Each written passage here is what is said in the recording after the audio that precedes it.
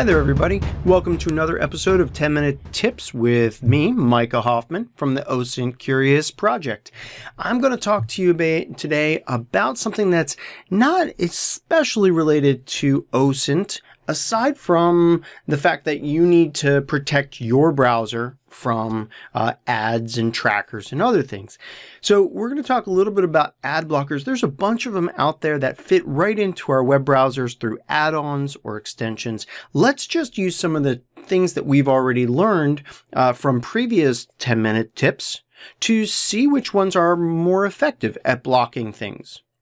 Now, I will let you know that I've installed each one of these ad blockers and just installed them, and I haven't configured them. I haven't made them uber secure or downloaded special blocking lists or anything like that.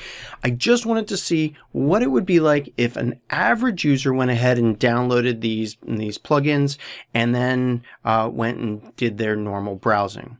And for our target site, I'm just picking CNN.com because it's a well-known site. There are ads on it. There are trackers and other things. I have nothing against CNN. We could substitute any other site in there. It's just the one that I'm going to be using for this demo.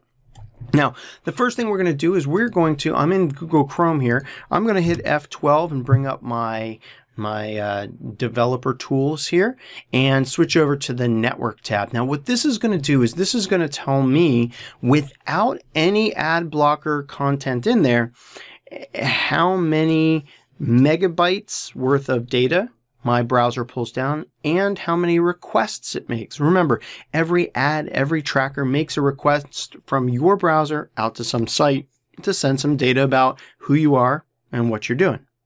So with this up, let's just go ahead and test it out. Now this is our default. This is our what is it like without any ad blocks. And what we're really looking at is down here at the bottom of the page. See 363 requests. Oh, we're still going. We've got 486. Still going. Okay, so we've stopped about at 492 requests, 3.9 megabytes transferred. So 492 at 3.9 meg transferred. Okay, cool. That's our baseline. Now, what I've done is I've created some other Google Chrome profiles here, one for each one of the blockers. And the only thing in there is that blocker extension. So here we've got AdblockPlus. You see the little AdblockPlus extension there. And let's do the exact same thing. We're going to come up with Developer Tools, Network, and going to go back to CNN.com.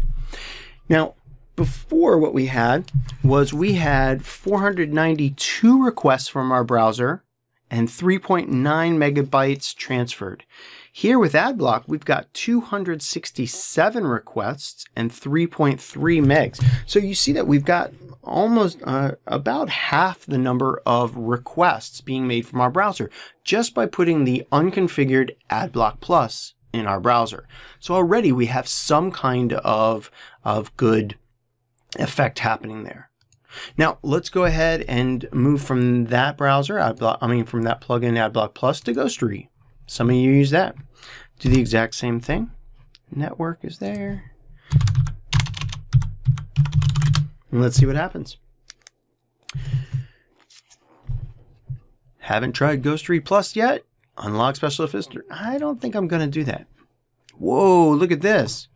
139 requests and 2.1 megs transferred. So we've got half of what AdBlock was doing. So AdBlock was 267. This is 139. So we're blocking a lot more pieces of content that normally we would be pinging out. And you can see over here, we've got a bunch of these red entries, and these are blocked. All right, so that is Ghostery, and you can see a little ghost right there. Let's do two more. We've got Privacy Badger by EFF.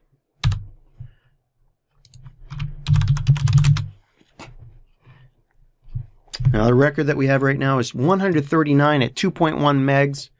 Privacy Badger is 147 at 2.2. All right, so not too shabby right about on par with Ghostery right now as far as what it's blocking. And let's finally get to uBlock origin.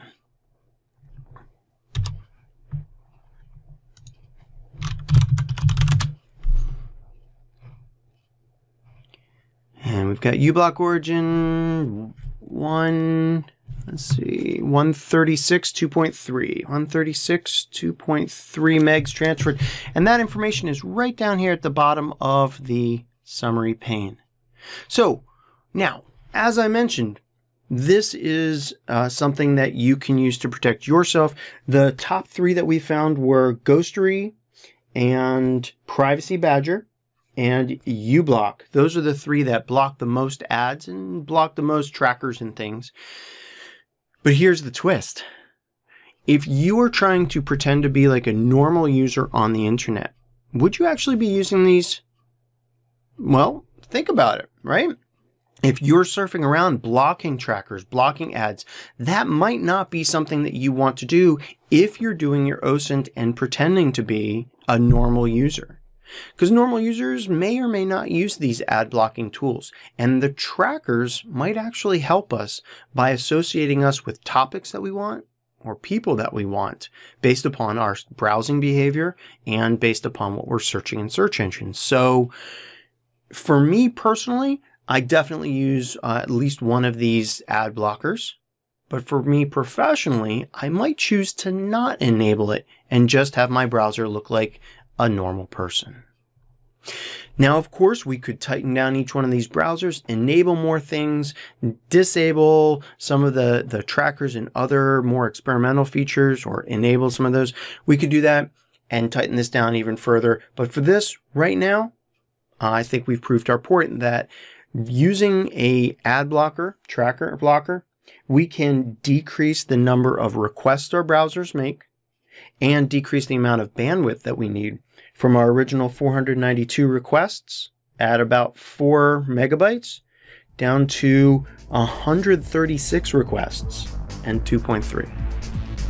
Well, that's all my time today. I appreciate you listening. My name is Micah Hoffman, and thanks for being OSINT Curious.